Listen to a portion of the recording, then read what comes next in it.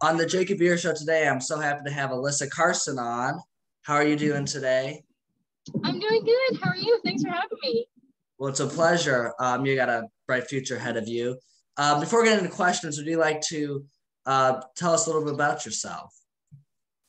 Yeah, pretty much for me, I've been interested in space for as long as I can ever remember, and so I've always been looking for any and everything to do with space. Whether that was learning more about space, getting involved in the space industry anyway. I'm currently at Florida Tech studying astrobiology. As well as doing anything else I can on the side to kind of get involved in the space industry. I am a pilot, a scuba diver, skydiver, aquanaut. So I definitely have gotten around a little bit and getting different certifications and learning a bit more. Awesome. And of course, it's important that we get a lot of young people interested in STEM as it's our future with a lot of things, not just space. I guess what from a young age made you interested in space? Was it zero G? Was it possibly one day of us all going to Mars as a species? What got you mainly interested in the space out of any science related topic? Yeah, I mean, for me, definitely space was what interests me the most growing up. I mean, I don't really remember not being interested in space. I mean, looking back, like the very little I remember, and like some of what my dad remembers, like our best guess is that like it was an episode of the Backyardigans, which was like the cartoon on Nickelodeon. They had like a Mission to Mars episode. And like my dad just remember me like coming and asking questions about space, but no one really had very elaborate answers, but I was just very curious. So I kept, wanting to get books about space, videos, posters, kind of anything like that. And then when I was 7, I went to space camp for the first time, and that like fully kind of just like sold everything about space to me. I was like, this is awesome. Like, I need to know more. And so from then on, I mean, it was always just kind of wanting to learn as much as I could about space. Which is really awesome. Of course, you have a goal to will be one of the first people to go to Mars. Hopefully, we'll get there sooner than later. When do you think that we will likely get to Mars and achieve that? Of course, right now we're on the Artemis rollout. This summer, they're supposed to, if fueling goes well, send it around the moon and test. When do you see us going there? Yeah, I mean, I do think that there's a lot of interest and a lot of high hopes with everything happening now. Obviously, with the Artemis program, kind of the main idea or main hopes is that we are, sending people back to the moon by the late 2020s and then on to Mars by the early 2030s. So I think those goals are achievable. Definitely, if we start the testings of the SLS now, really see it start working. Also, not only just the government industry, but you have some companies like SpaceX that have expressed interest in some form of Mars mission.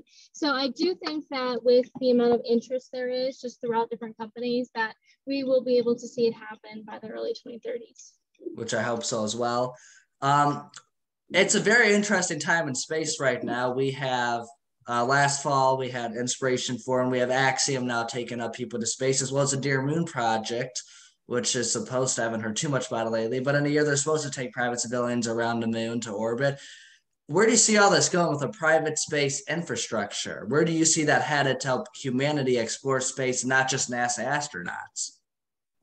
Yeah, I think there's a lot of benefits to private space. And I think the biggest benefit being that for the first time ever, we're really able to do more than one thing at a time. So with just NASA being like the main focus in the US for the space industry, we had the Apollo program, and then we had to shut down Apollo to start up the shuttle program. It was one thing at a time. We couldn't build the International Space Station and go to the moon at the same time. But with the way space is now and having the private industry, we can go to suborbital space. We can send people to the International Space Station. We can have plans of going to the moon, going to Mars, going here, going there. So I think it's really cool that we're able to do so much at one time. And then also kind of the idea is that the private industry has definitely taken, I guess, kind of one route at the moment. I mean, there are some like SpaceX, the Dear Moon project, like you mentioned there, but further out. A lot of the private industry is definitely very suborbital. So pretty much Virgin Galactic, Blue Origin, they're like suborbital flights, which is still, an important thing, whether that is, bringing scientists to do experiments in suborbital space, civilians as well. I think, it's been really big. We've always emphasized that, being able to go to space see the Earth does have an impact on people. And so I think it's always been a goal to kind of have more people be able to experience what space is like. So I think it's all goals that has been, you know, a want for so long. And now we're starting to see all of it happen kind of at once. So I think all around it's just going to open up many opportunities for civilians, for scientists, for future space exploration.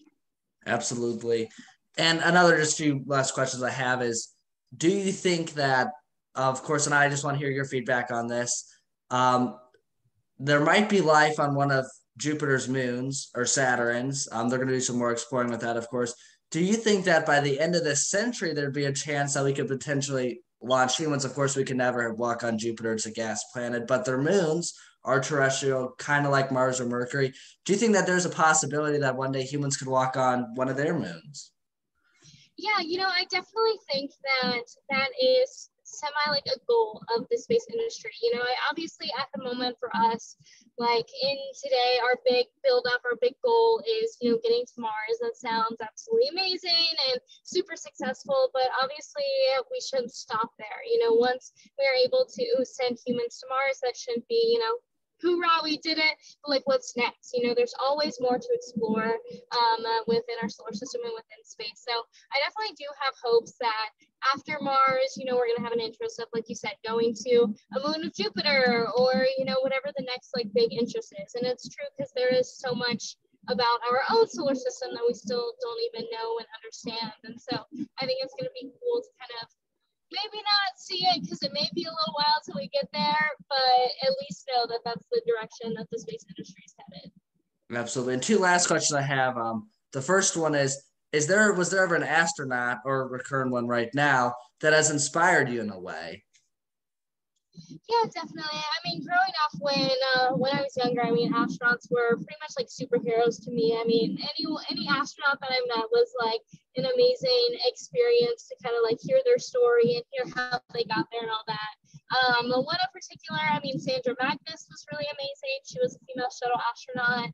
I met her when I was around 9, and she pretty much just told me that she got interested in space when she was around 9 years old. And so she really was just like showing me that you can decide what you want to do at a young age and then like work hard and achieve it.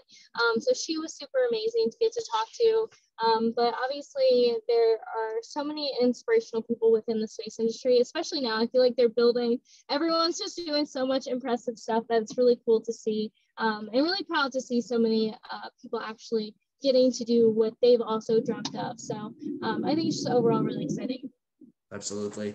And my last question that I have is, where do you see, of course, with Mars and everything, there's also, and I've heard this and I haven't heard too much about it, but I've heard about it that there's 2 moons on Mars, and some people think that we should land there before we land on Mars. What are your thoughts on that? Do you think we should go straight to Mars or land in one of their 2 moons before?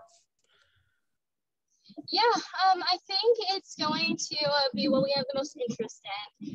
You know, obviously we've had rovers, satellites, all probes, all sorts of stuff like studying Mars. And so I think that's where the bulk of our interest is. I think, you know, one of the main objectives that we want to do with Mars is really one, just in general, learning more about the planet, looking for signs of life. I mean, there's a few like main objectives that we have in the goal of sending people to Mars. And so I think Mars is going to draw the most interest.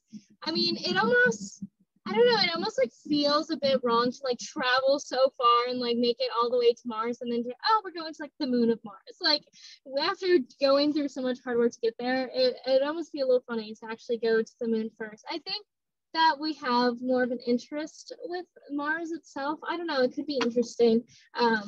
But, you know, there's also been, you know, different plans of like the mission to Mars, you know, like stopping at the moon, like on the way, like even our moon. There's been a whole bunch of different ideas, which are all really interesting. Personally, I think, you know, they always say like the most dangerous parts of space travel is like launch and landing. And so adding more of those seems maybe getting a bit more dangerous than it needs to be.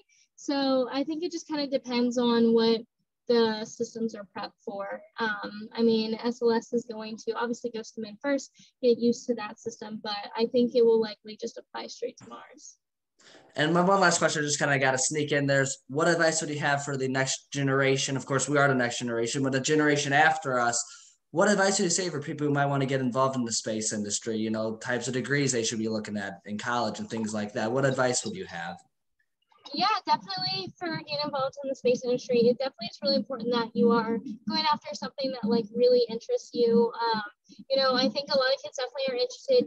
Astronaut sounds really cool when they're younger, but you really have to think of like astronaut as more of like a destination and being able to figure out what else do you like. Okay, but like, what do you want to do in space? Is it engineering? Is it robotics? Is it science? Is it medicine? Go through those different options and see like, oh, what would be cool to do in space? And then you can kind of work through that, trying to figure out, what to actually study and what to go into.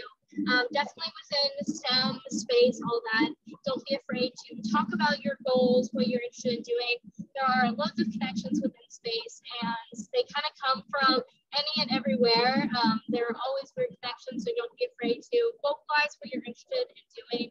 That can definitely make a huge difference. And really don't be afraid to like just throw something wild out there and really go for it. I think, when I was younger saying I wanted to be an astronaut, go to Mars, all of those were like really big ideas that weren't possible at the time, but now they're starting to become more possible. And I think it's the same idea, originally private space and, civilians going to space, that idea wasn't possible.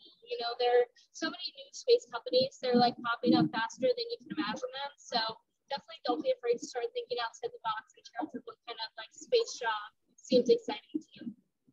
Well, thank you so much for coming on the Jacob Buehrer Show today. Hope to see you on some future space missions. And I appreciate you coming on the Jacob Buehrer Show. Yeah, thank you.